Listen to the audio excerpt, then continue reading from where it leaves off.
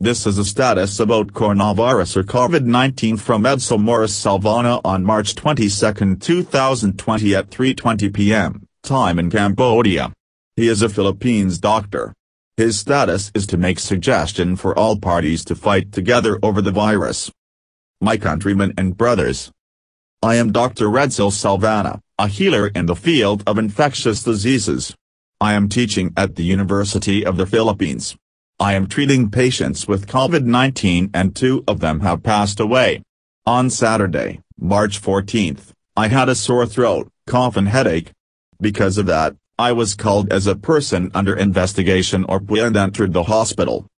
I am deeply disturbing because I am thinking that I might have also infected my family and people who met me.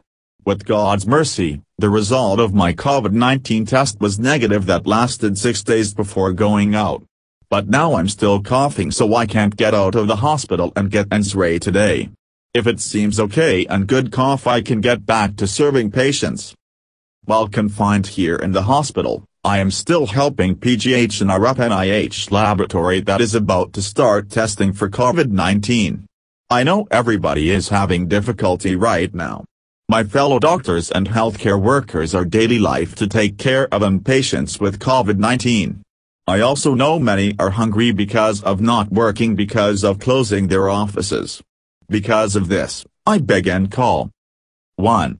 To those who work daily office locked or unable to sell or pass. To you are the worst crises because you and your families may be hungry. It is also difficult to understand why the government is doing this. The purpose of this we are doing is to not spread COVID-19, which is now causing serious illnesses worldwide. In Italia, because of a lot of people getting sick, they are no longer treating the elderly and letting them die because they no longer have a bed in the hospital.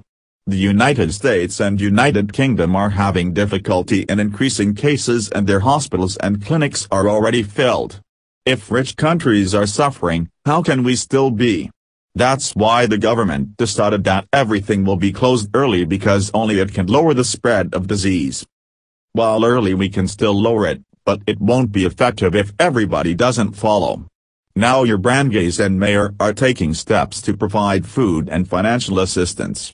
Depending on the amount of cases, it may take several weeks. We need to be strong and expect the government to make a way for you not to get hungry. The government is also calling on your offices to continue salary even if the classes are closed. If we all help, offices might be shorter and working all over again.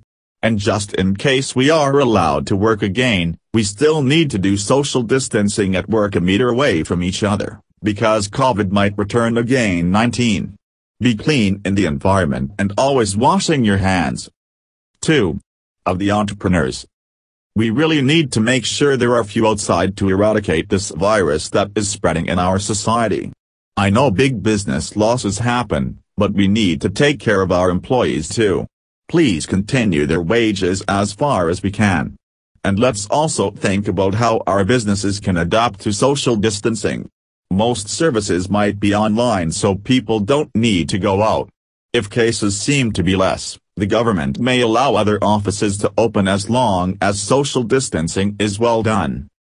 3. Of our government staff, especially in local government units. I hope we can fully play our office, especially for the poor people who are hungry because of the community quarantine. And because it's important and social distancing and people can't try anything, please deliver it to their own home food and financial assistance so they don't need to go out and they might get infected with illness or infect others. May we help each other. We doctors and healthcare workers are working hard to fight this plague happening. We are your soldiers in this fight. And we accept danger and there are doctors who died. But we need your help because if people don't follow social distancing and community quarantine, so many people will die. Let's fight together for COVID-19 and let's take care of each other.